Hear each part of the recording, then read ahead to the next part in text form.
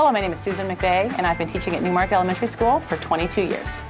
Newmarket is the largest elementary school, but I like to think of each individual classroom kind of as our own little family. That's one thing that I really stress to my students is that they're going to be 180 days with each other, with me, and we treat each other like family. We build each other up, they praise each other, they work together.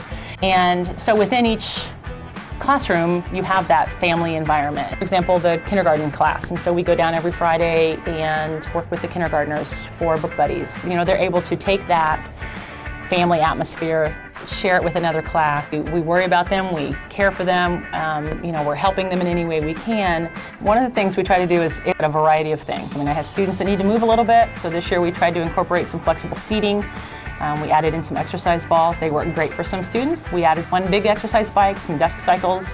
It just gives them a chance to move and fidget a little bit and still be on task. As far as classwork goes, there are times where, yes, we certainly use paper. There are times where we, go outside and do projects, but we try to offer a variety of things like that.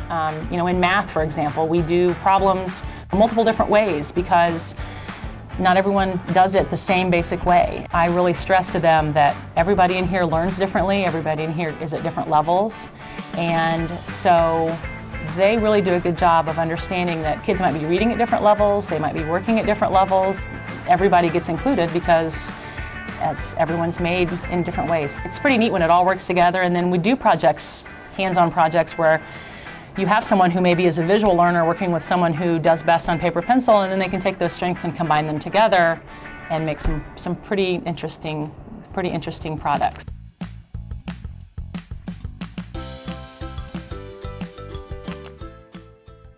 Hi, my name is Leanne Thompson. I am the third grade teacher at Ladoga Elementary School. Our elementary is obviously one-to-one. Every student has their own device. We use the devices to help the kids as far as supplementing our curriculum. We also are able to find additional resources, normally electronic resources that they can utilize as they are learning a new topic. The technology is helping us to reach all levels of our learners. With the iPads, we are able to create, we are able to explore, we are able to take virtual field trips that would never have happened before. My class just this last week took a virtual tour of the White House. We would never have been able to do that without our devices. So they get to experience things that they would never have gotten to experience before. Their iPads literally can take them to new places.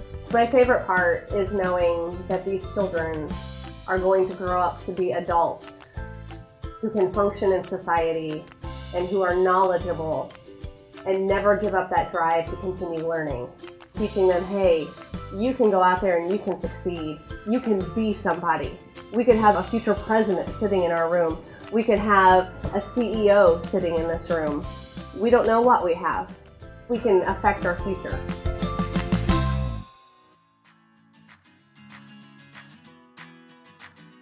Hi, my name is Mrs. Ellenberger for Southmont Schools. I teach art at Walnut and Ladoga Elementary Schools.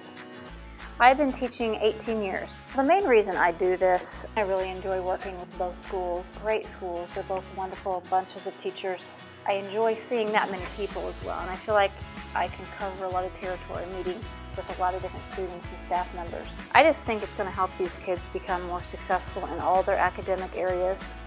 I actually work in the classrooms quite a bit on the times that I don't teach. I go in there and see what skills they're working on a weekly basis. I talk to the teachers on a weekly basis about what they're doing. I come back to my art room, try to apply some of those concepts in art on a hands-on approach.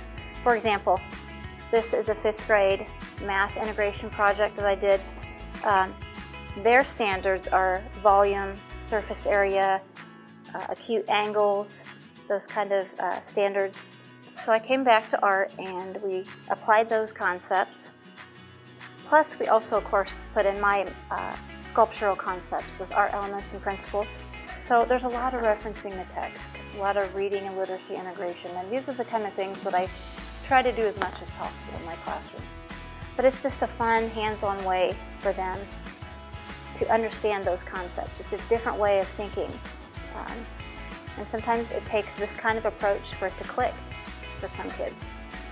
It's been shown in study after study that if kids have art 3 hours a week, that their test scores go up, their attendance rate goes up, and behavior issues go down.